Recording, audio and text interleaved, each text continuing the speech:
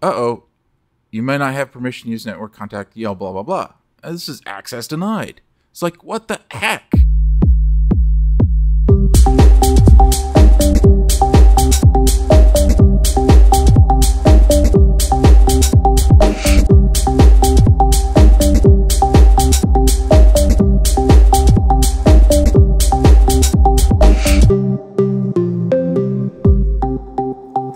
Hey, this is Brian from Logic Pro Hacks. Today I'm going to talk about how to share between different computers when you're doing music. One of the things that you may run into sometimes, I run into this all the time. I use a Windows computer and I also use a Mac computer. And a lot of times the Windows computer, especially with the newer Windows 10 and Windows 7, even XP, will not let you or connect to a share on a Mac computer so you can transfer files within your own little network. Say like you want to transfer MP3s or whatever. I just want to put this up there just to even remind my own self because I forget this. And it's a really easy thing to do. Have a ESXi server, a special type of VMware server. I'll go ahead and open that up. I'll just show you the virtual machine library here.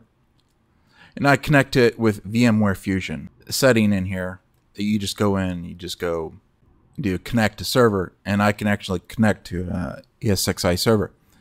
Now, the cool thing about this is I can run multiple instances of different OSs. I can even run Mac on this thing if I wanted to. I just haven't had the need for that. You know, and maybe it's something I could do later on down the road. Now, I have an old XP that I use.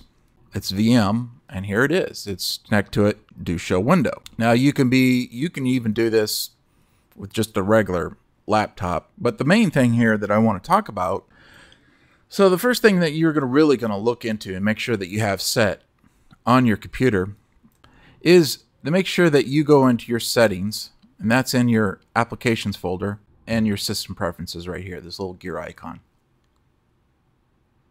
That's what you're looking for. And when you open that thing up, when I open it up, I just go in and I just right click, keep in dock. So that way I always have access to it. Now in here, you're going to have a little thing right here. One or two things that you want to make note of. Your sharing button. You just want to make sure that this is clicked right here, file sharing. And then you want to go in here under options and just make sure you have something in there shared. You know, by default, to have something there shared, but don't really worry about this part right here. The only thing you really have to worry about here is options. And then you go into here, and you want to make sure that both of these are checked. Share files using AFP and SMB. And then you just click the account that you want to have both of these shared for. And I just check it right there. And then it'll prompt me for a password. You can just hit done. And that's all you have to do right here. Just make note of this right here. This is the name of my computer. You don't have to worry about the .local. Just this right here. Okay? And so I'm going to go ahead and just throw this on the side so you can see what I'm trying to do here. What happens is you'll be on a Windows 7, XP, it does not matter. Some kind of Windows program. And then you'll go in here and you go in your run. Or if you're on Windows 10, you can just type in run. You'll get this little box. Or in your search, or like in Windows 7, type in the little search area of the name that you're trying to do.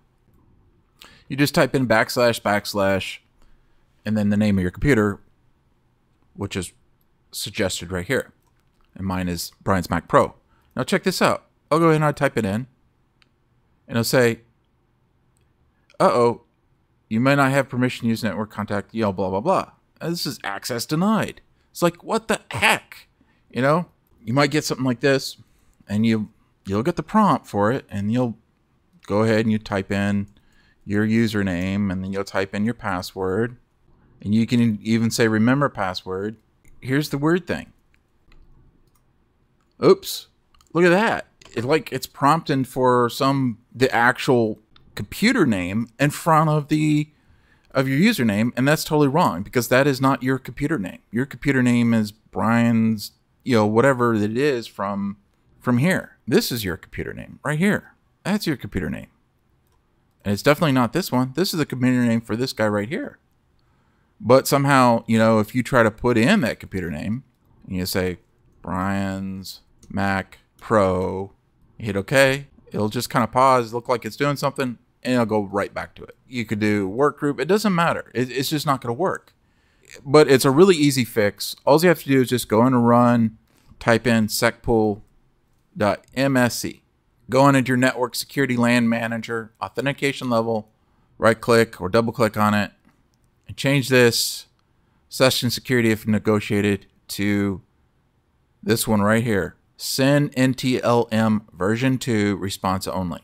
Now I'm using El Capitan, and this will work just fine. That's the only thing you really have to set. It'll give you some warning. Say yes. Hit OK. And you can close this out. And then go back into here. And then you can type in your computer name. OK. And then you just type in your username. And your username will be, you can find your username right in here. Say that. That'll be your username right there. And just type in your password. And we'll go ahead and select remember because I know it'll work. OK. And boom. Ta-da! Since I'm admin, I'm going to be able to see all my external drives, everything that I want to be able to connect to from here and do a little bit of music programming on a virtual machine. I hope this helps someone out there. Please subscribe, give me a like, more of this networking kind of stuff with music. And if you have any questions, concerns, drop me a comment. I usually respond back within the hour or so. Remember, my friends, big Rivet.